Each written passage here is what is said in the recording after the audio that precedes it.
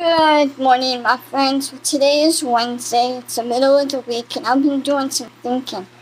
I had two interesting conversations with two different people this week. The first one was when I was working, because I am a cashier. Basically, I have one customer, and I asked, "How can I help you?" He goes, "You can't. You're not open 24/7." And I explained to him, we open every day besides Christmas and Thanksgiving. And he goes, "But I needed it." I go, "That's the problem, sir. Everybody wants it yesterday. Sometimes you have to wait." It's like even finding a relationship like that. The only person that's going to be dedicated to 24/7 is going to be a good mother or a good wife.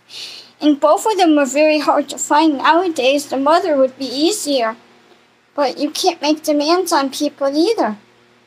Like, okay, I get it. I go, yeah, most companies are closed a lot. We not. We emergency store, so we always open. He goes, okay. Then I had another one. I was on my Instagram, and I'm friending people to build up my numbers for my videos.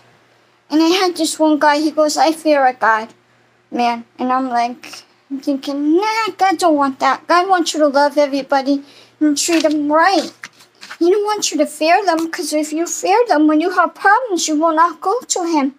And he's really the only person besides yourself that can help you and your angels. God don't want you to fear him, because again, he made you. He knows the good and bad in you. The minute you fear him, the connection you have with him is not the same. So I will always love, serve God and Jesus and my higher being, and myself, and my people, and in my tribe, because that's just who I am. I hope this message helps you. So